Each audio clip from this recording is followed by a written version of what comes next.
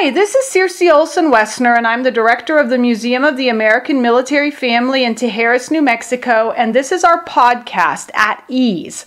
I'm speaking to Army veteran Robert Wuench via the telephone. He's the author of several books that we're going to talk about today, and I wanted to say hi, Robert. Thanks for joining us on the phone.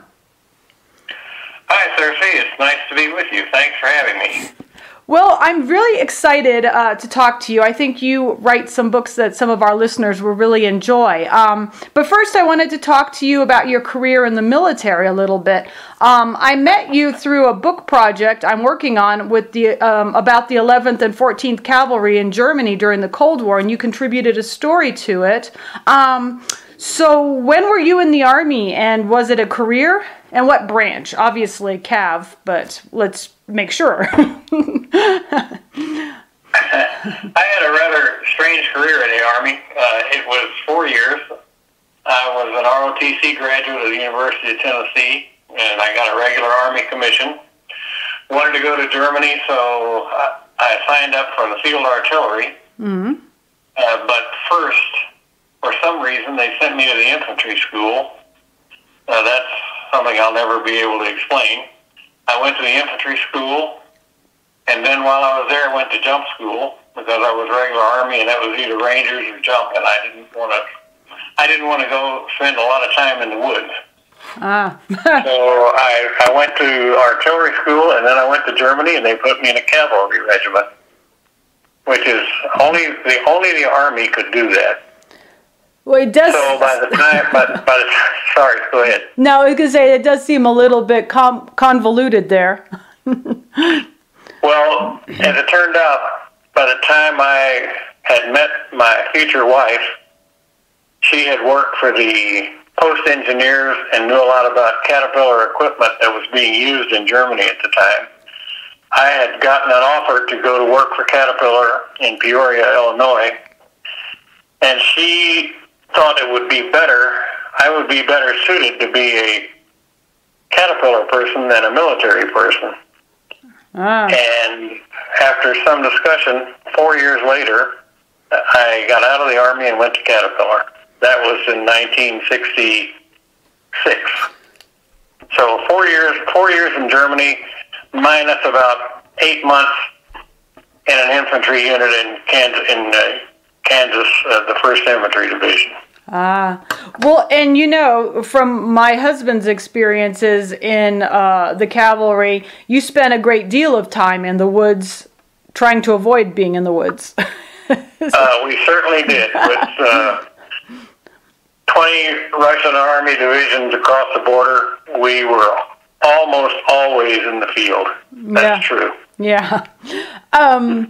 So you've written several books, and my husband just finished one of the ones that you wrote called Ashes on His Boot, and he really, really enjoyed it. He gave me a blow-by-blow synopsis of it, but I wanted you to tell our listeners a bit about the book.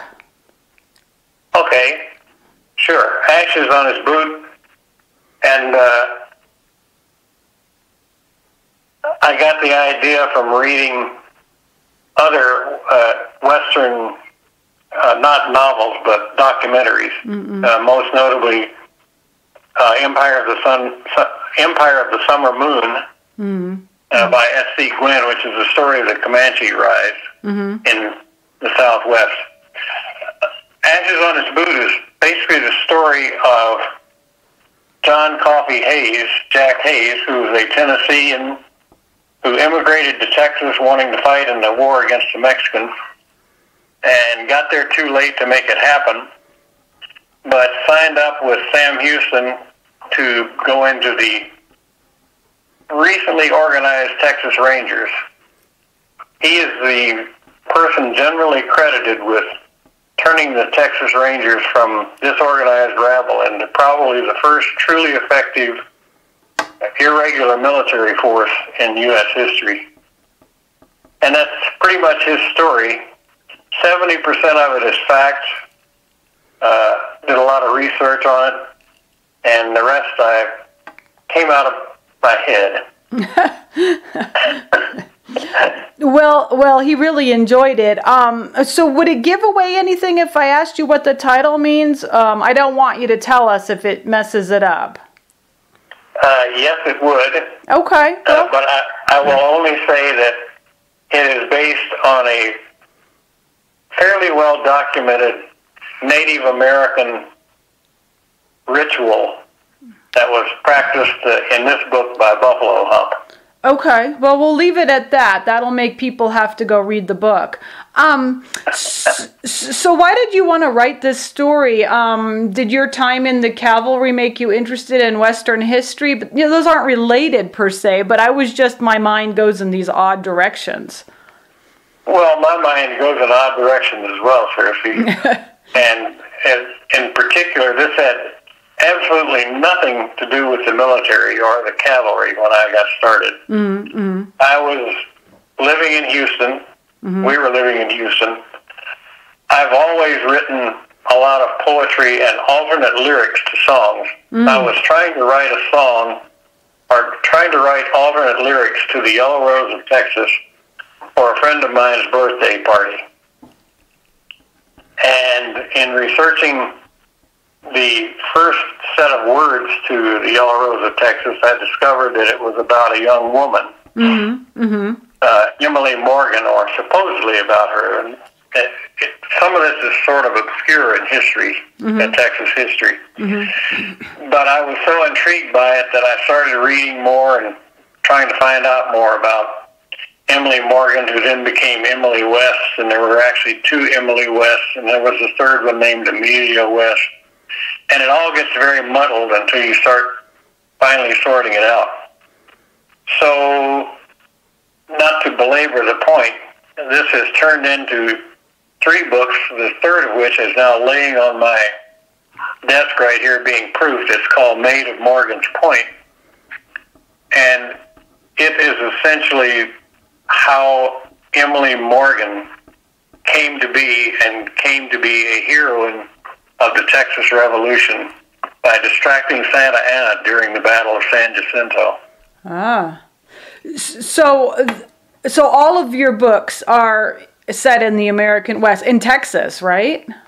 Yes, there are only 3, and they're set in Texas except for the third, because by that time Jack Hayes had gotten restless and wanted to move further west, where there were less people and more opportunity. Mm-hmm. And as a licensed surveyor, he moved to California and became the first sheriff of San Francisco County. Ah. So if I'm getting this right, then Ashes on His Boot is kind of is part of a trilogy, and The Maid of Morgan's Point is one. What is the other one? The third, which is the second one I wrote, and Maid of Morgan's Point is a prequel. Mm-hmm. But the third is called A Civil Sword, and the title of that one is pretty easy because Jack Hayes, when he was growing up, lived from time to time at the Hermitage with his great aunt, Rachel Jackson, Andrew Jackson's wife. Mm. And he spent a lot of time, Jack Hayes spent a lot of time around the old general and later president, Andrew Jackson. Mm. Andrew Jackson gave him a sword and told him that this is a civil sword, son, but sometimes it's got to get bloody before it's civil. Oh, that's very profound. That's cool. So that's the third book, and Emily Morgan is woven through all 3 of these. Mm. She is the protagonist in Maid of Morgan's Point, and she's pretty much a supporting character all the way through the other 2 novels. But those are the only 3 I've written. Okay, well, I'm quite impressed. So they're all that combination of history and a little bit of fiction. So they're all sort of a blend of historical non-fiction fiction. It's historical fiction. Okay. In fact, the one Ashes on His Boot, which is the only national recognition I've gotten, is or was a finalist in military fiction, which is a specific subgenre of historical fiction. Well, and I see, I've got the copy of the book right here. You also were a finalist in the Next Generation Indie Book Awards. Yeah, that's the one I was talking about. Yeah. That's the only one. Well, that's quite impressive. I'm no more famous than that. Yeah, well, I'm very impressed. So I wanted to ask you then. You alluded to that you've always kind of dabbled in alternate song lyrics and poetry. How did you decide to become a writer of books? And did you like it as a kid? Did you know you were going to do writing when you grew up? What was the impetus on becoming a writer? That's a very good question. I guess my short answer would be retirement. When I retired from Caterpillar and their joint venture with Mitsubishi Heavy Industries, I had always written reports, and nothing sounds better than reading your own old reports, as some people used to say. But what happened was, as I was saying earlier, when I was writing the alternate lyrics to the Yellow Rose of Texas, this lady, Emily West, just got stuck in my head. And then that led to Jack Hayes, and that led to Andrew Jackson, and that led to Sam Houston. And I have, growing up in Tennessee, I was always wondering about the relationship between Tennessee and Texas that caused Tennessee to be called the volunteer state. So that's all woven into all three books that I have written. And I finally got it all out of my head and onto the printed page, so anybody or nobody can read it. Well, cool. Hey, so what is your writing process like? Do you have a set routine every morning you get up and you do a certain thing, or how does your writing process work? I'm not sure I have a process, but I write when I feel like it. Some days it seems easier in the mornings. Mm-hmm. Some days it seems easier in the evening after watching TV or not watching TV. Mm-hmm. Mm-hmm. I have been told by my literary coach, Charlotte Cook, that I need more discipline, mm-hmm. and I need to stop skipping scenes and those kinds of things. And I probably could do that if I had more discipline, but to me, it's the ultimate creative process. I have no idea where it comes from, except in this particular case with the three novels. Mm-hmm. I just knew what the story needed to be. I started writing it 11 years ago on the beach in Aruba and put it aside for a year. And since then, I've been back at it off and on for the whole time. Well, and so that brings me to the question, how do you pick who's going to be telling that particular story? In Ashes on His Boot, you could have told it from the perspective of Buffalo Hump or somebody else. What drew you so much to Jack Hayes? And I think I guess the Maid of Morgan's Point, the main character or the narrator is a woman. But how do you pick the people who are going to talk? Again, Cersei, that's a very good question, and I was undisciplined, as we talked about in the last question there. My literary coach finally beat into my head the idea that at least for each chapter of each book that you write, it needs to be told from the perspective of one person. Mm-hmm. Mm-hmm. In the case of Ashes on His Boot, it was almost all the way through Jack Hayes, because he's a fascinating character in my mind. Mm-hmm. Mm-hmm. In Maid of Morgan's Point, for example, each chapter is a different narrator, and it's told in the method is called close third, which is almost like you were a camera with a microphone sitting on the shoulders of the person who's seeing what's going on. So in Maid of Morgan's Point, I alternate unlike in the other two novels, between Emily West, General Santa Anna, General Houston, Samuel Colt, who invented the revolving pistol, and even Iron Jacket and Buffalo Hump. Wow. So there are, in the 30 chapters in Maid of Morgan's Point, there are probably 15 or 16 different narrators. So that each one has their own chapter. So that makes me wonder, how can you keep those stories all making sense? So that would make it complicated to write, I would think. I would think that you would say, well, you'd get confused who did what and said what and what the time frame was and all that. You do have to put down a sort of a calendar of events and who's doing what when, because you do trip over dates pretty easily. That's very true. But I also have a good story editor. My son is my story editor, and he is very good at it. He learned a lot somewhere, so that I just use him 90% of the time to bounce the rough manuscripts off of. Well, that's good. Is that Howard? No, that's Michael. Howard was my researcher and part writer of the very first attempt I made. Howard has since gone on to become an artist of some regional note, a watercolor artist of some regional note in West Tennessee. But he still does some research when I ask him, but he doesn't really read much of what I write until it's done these days. Well, this is really interesting. The more we talk, the more questions I have. So are you working on any other projects now outside of this? You know, these three obviously are done, and you're finishing up one. But do you have anything else on the horizon? Another story that's in your head? Yes, ma'am. I certainly do.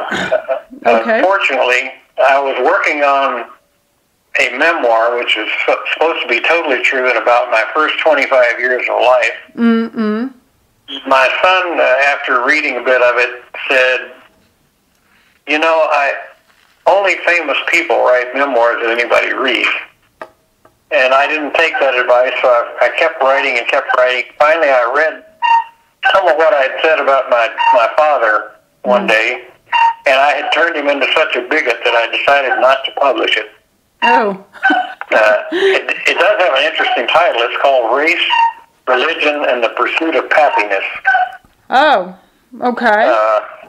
So I have that on a shelf, which I may clean up and offer one day. But meanwhile, in the course of my civilian career, I've written over 200 pieces of either industrial poetry or alternate lyrics to songs about people that I know, work with, or am friends with.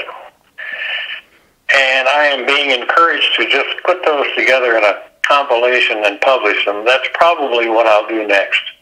Well, that sounds really cool. I was having a flashback to, like, you know, Versailles and these salons and these witty people spouting off, lampooning things at people when you mentioned that. That might be a really good read, a funny read, you know, something different. People probably aren't doing a whole lot of that, and so that might have a real good niche market.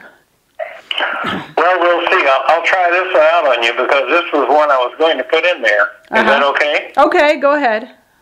I love writing books. It's my passion, but I could not write about fashion. The clothes all seem odd, and the models, my God, they look to be all short of rations. Well, I'm laughing. I'm not generally a laugher, so that was good. There may be hope. I love limericks, and I've written so many. In fact, on Facebook these days, I have a limerick contest going, where every morning I publish 4 lines of a new limerick and ask my friends to write the 5th line. Oh, that's really cool. That's fun. That's interactive and fun, and gets people's minds, going in all directions. And hey, probably during this pandemic, it's a welcome relief. So getting back to this pandemic, I wanted to ask you, so as someone who writes about history and now about limericks and poetry and all that, what do you think people can learn from this particular time and place where we are right now in America, in the middle of this pandemic? Do you think there's a lesson we should be learning as a nation? I think yes. There is definitely, in my mind, there are two lessons to be learned. One for me personally, and that's discipline, because we have become an undisciplined element of civilization. And I'm not necessarily only talking about America. I'm just talking about human behavior. Mm-hmm. I think we've lost a lot of the discipline that's required to survive on this planet. And secondly, I think we have become lousy stewards. We've become lousy stewards of the relationships we have with others, and we've certainly become poor stewards of the planet we live on. So I think those are two significant lessons that will come out of this, and we will, if we survive it, we'll have a better world. That gives us things to think about in this pandemic. And they're talking about, a second wave, so we may become more disciplined because we have to. Good thoughts. So we have a few minutes left, and I just wanted to ask you if there was anything you wanted to say about, I don't know, your military career, your books, your writing, just anything that our listeners might like to know.